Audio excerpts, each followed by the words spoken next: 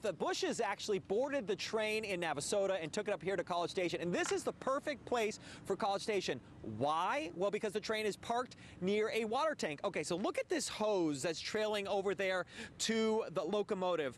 That hose is connected right to the train. Well, it'll be there for a few hours because the locomotive holds, get this, 25,000 gallons of water, and it needs to be refilled.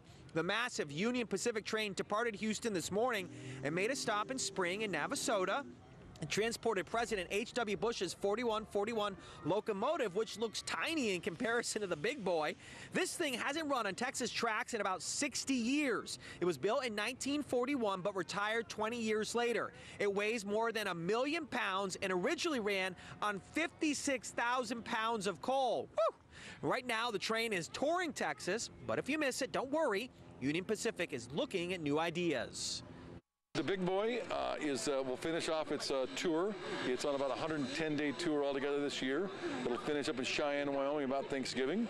Then next year we'll take her out again for a little trip. The big boy will be parked in College Station until tomorrow morning at 8. We have the schedule on our website. Just head over to abc13.com. Now, it's dry now, but it was cold and wet earlier today. Still, coming up on Eyewitness News at 6, we're going to tell you why that didn't stop the magical moment and thousands of coming out and seeing this train come up here to College Station. We're live in College Station. Nick Notario, ABC 13 Eyewitness News.